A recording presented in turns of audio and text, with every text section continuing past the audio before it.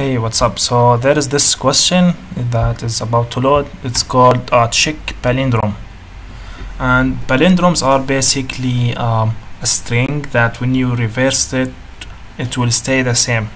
So let's just wait until this finished loading, and let me just show a couple of examples. So imagine we are having this string. So let me remove these.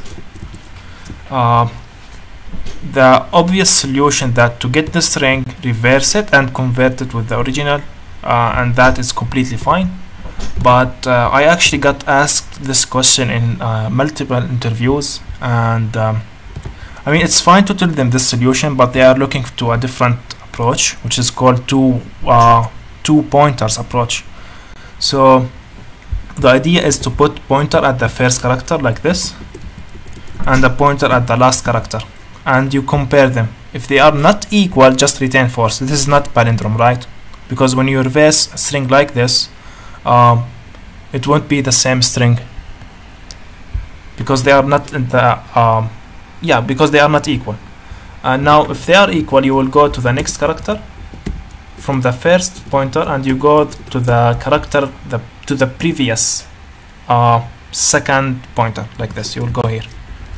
And now you will compare these two. If they are equal, you don't need to go next, because at the we will have a condition that says if the first while the first pointer is less than the second pointer, we will keep checking, else everything is fine. If you think about it, in this case, it doesn't matter what the value at the 2 pointers are, because at this level they will be equal when they reach the middle. And when you reverse this string, B will always stay at the same place, so it doesn't really matter. So yeah, that's the mainly the idea. It's really simple. So I think in the code it will be much more easy to understand. So the first approach, which is the easy approach, so just reverse the string. You can do this you can do it like this in Python. So is the reverse string equal to the original string?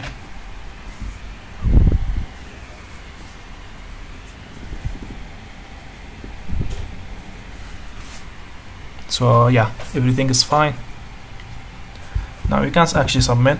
And the second approach is to define 2 pointers. So the first pointer starts from the starting point at the string, which is 0.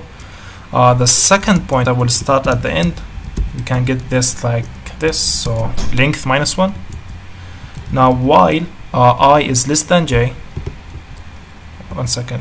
while I is less than j, I will check if the character on the first pointer does not equal the character on the last pointer. I'll just retain false. This is not a palindrome.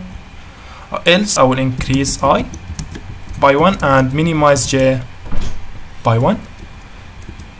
If we exited the while loop without returning anything, which means this is a valid palindrome, and submit. That's it.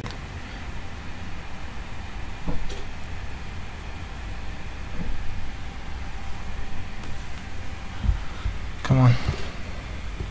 My internet connection is slow, but yeah, it's correct. Thank you.